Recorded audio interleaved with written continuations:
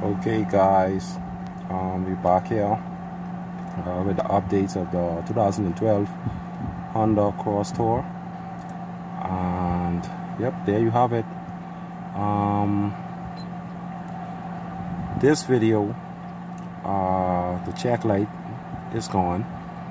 I did something temporary until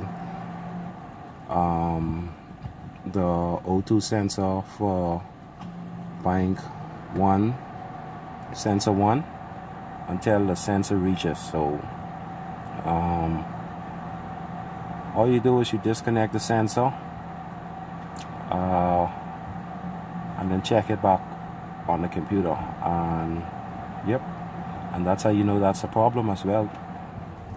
So you guys can like, share and subscribe to our channel, and we'll be posting more videos in the future.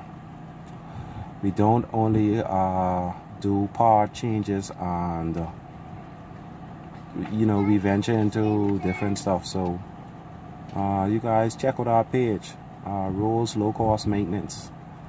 You can check us on Facebook. You can send us a WhatsApp, or you can check us on YouTube, Rose Low Cost Maintenance.